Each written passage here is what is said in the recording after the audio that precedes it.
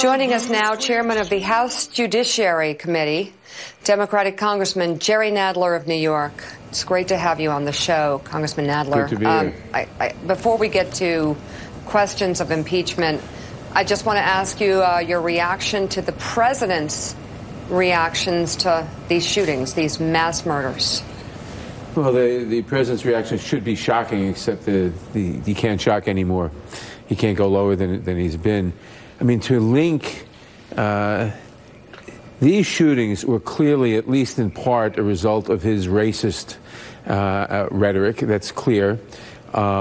His divisive and racist rhetoric. People have warned that they would lead to violence, and now they have.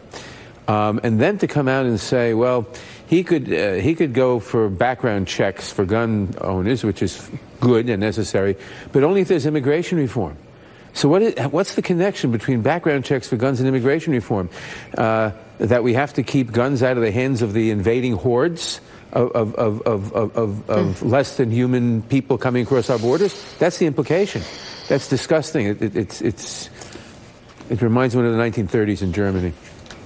Congressman, switching gears, this is obviously a source of great debate in your caucus right now about impeachment. You have come out in favor of it.